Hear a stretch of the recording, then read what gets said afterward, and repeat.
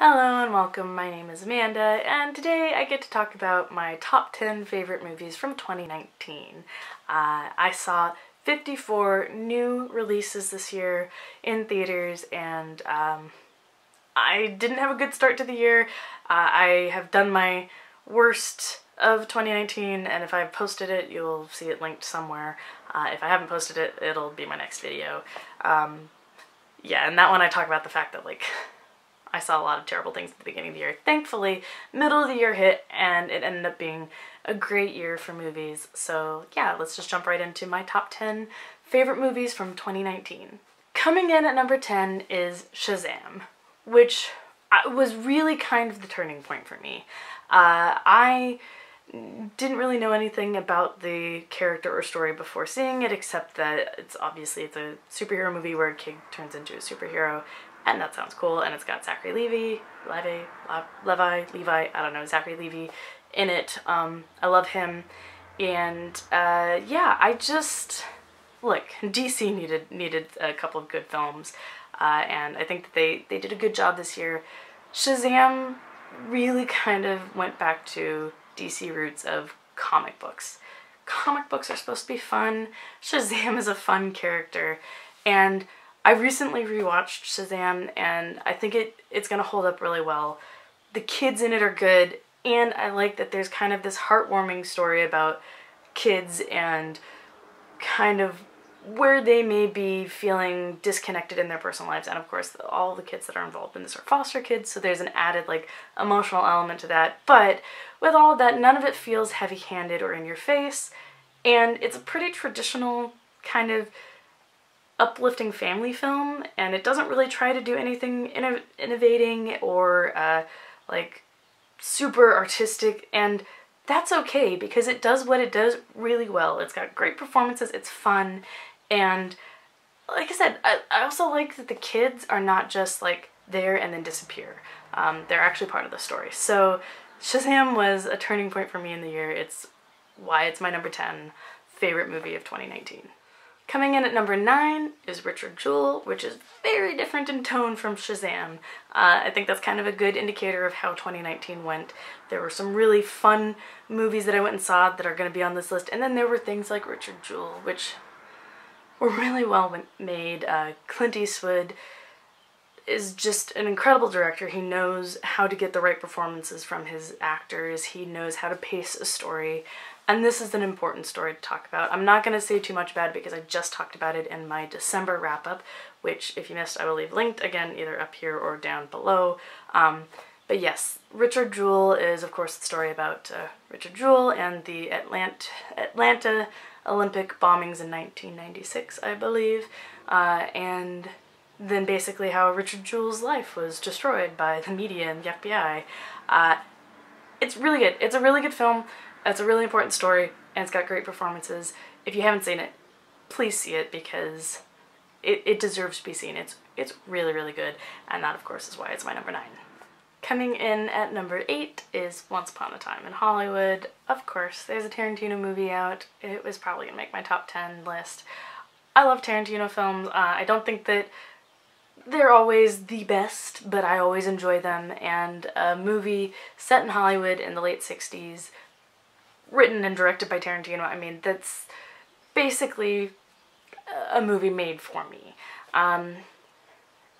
There is a little bit of alternate history kind of stuff, and that is always kind of fun to see, and you basically live out your revenge fantasy, and that's fun. But really, this movie is just about these two guys living in Hollywood at the time, and it's kind of a love letter to LA and Hollywood and the 60s, and it's basically just 2.5 hours hanging out with these guys, and I'm okay with that.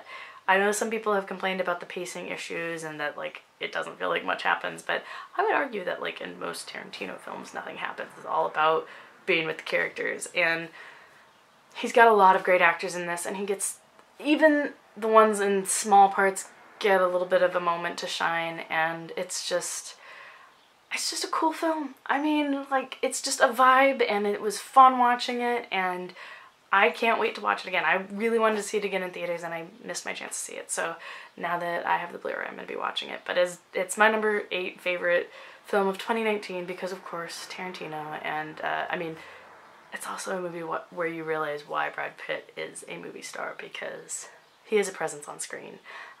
He is an awesome presence on screen.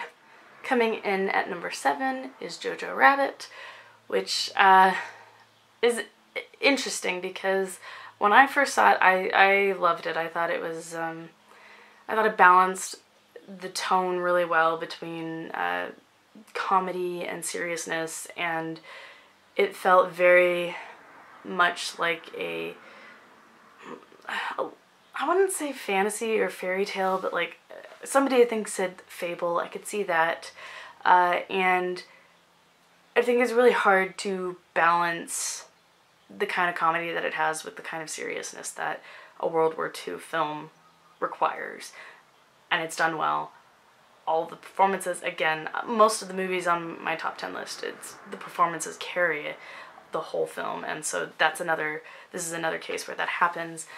And I'm just thinking that I really like Taika Waititi as a director. I mean, this was something that I had high hopes for, and I went into not really sure what to expect. I came away loving it and being both happy and sad at the same time, so Jojo Rabbit was just wonderful. Coming in at number 6 is Yesterday, which was a film that I almost didn't see in theaters. I kind of almost missed my opportunity, and actually I tried to see it and AMC switched the movie. I went, and I think I actually went to a movie the day before and tried to print my ticket, and it printed for The Lion King. I was like, that's not what I wanted to see. And they said, oh, the movie got switched. And so it was like, instead of being a 7 p.m. show, it was a 9 p.m. show. And then I was like, I don't know, do I go see it? I went and saw it. I was so happy that I did. I like the Beatles. I wouldn't say that I'm a super fan, but I mean, it's the Beatles. Who doesn't really like the Beatles? And so I'm really glad that I saw it. It was really just a sweet film, and there were a couple of moments in the film that kind of stayed with me, and I won't spoil one of them, but the other one was, so the whole idea is that this guy wakes up and nobody remembers the Beatles, or the Beatles didn't exist. Something happens and he ends up in a world where he knows about the Beatles but nobody else does, and he's a musician, so he starts playing their music and he becomes famous and everything. And there are a couple of people who remember the Beatles, and they meet all at once, and there's just this moment where he thinks that they're going to be upset at him because he's stolen their work, and they're just happy that somebody's playing their music, because they said, I thought I was the only one, I'm so happy to hear the music again.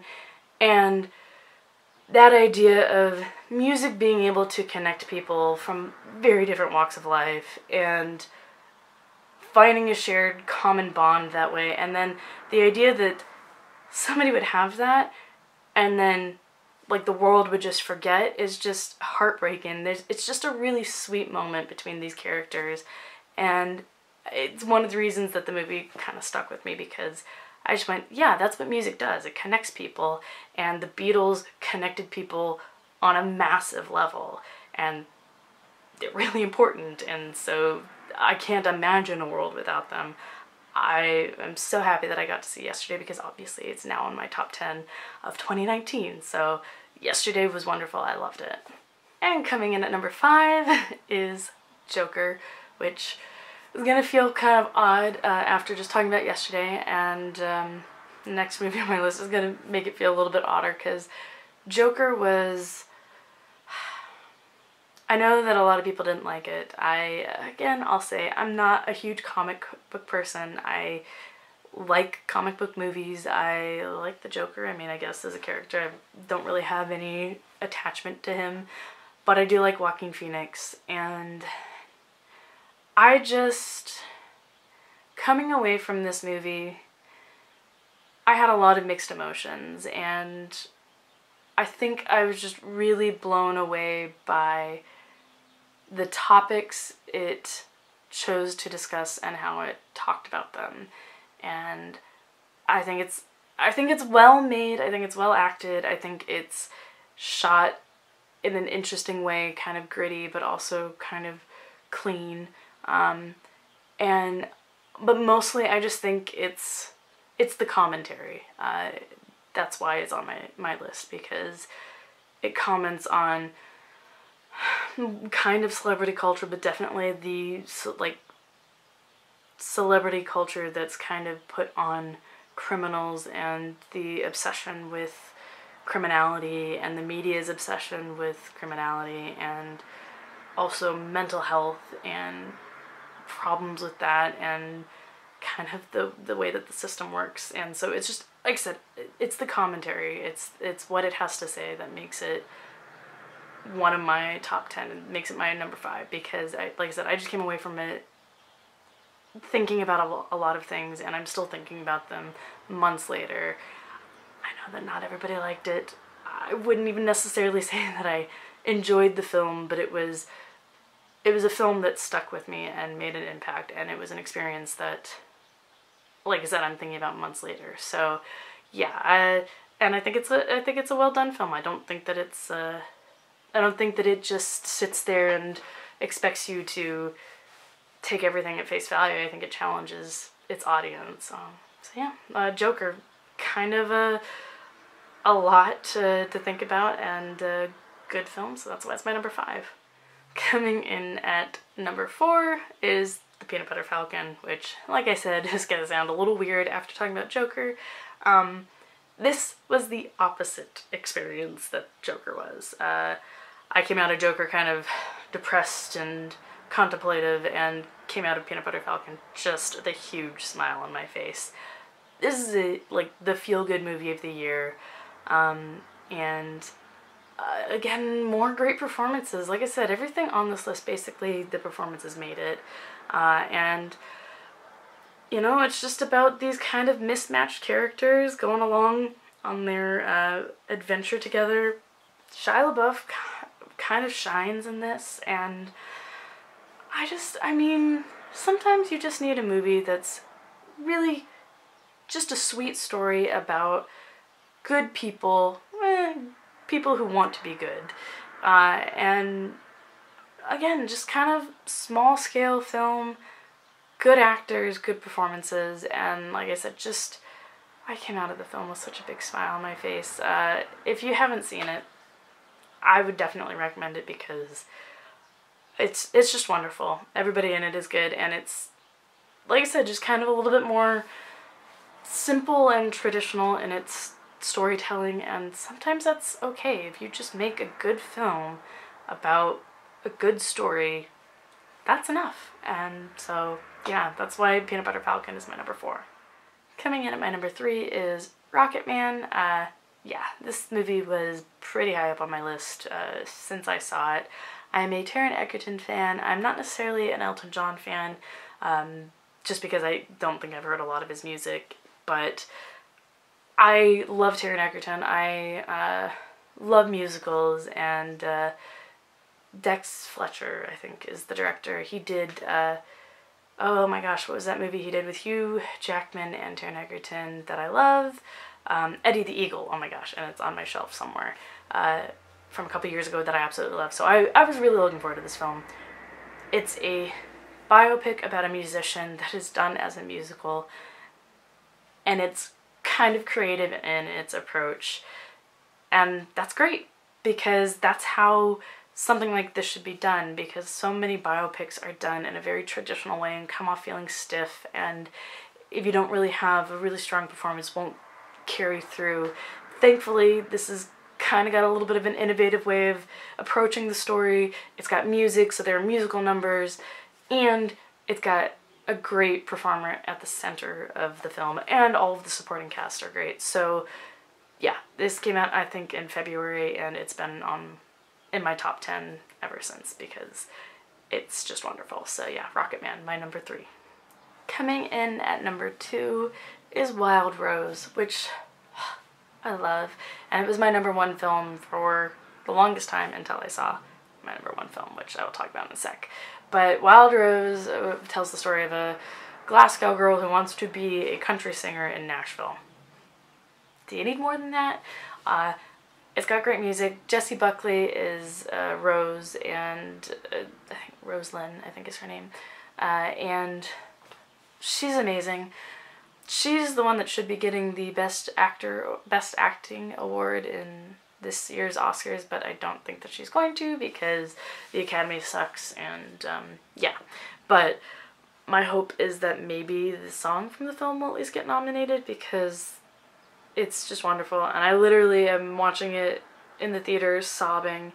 It's a story of redemption. It's a story about country music and Glasgow with great performances. I don't know what else you need.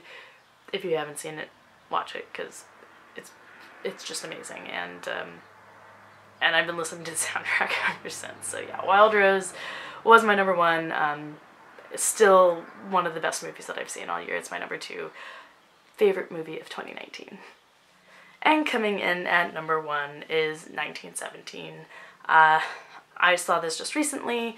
It's actually the last movie I saw in 2019, I think, and I always wait to do my top 10 list until after I've seen everything, you know, or until I know that I'm not going to see anything else during the year because of this reason.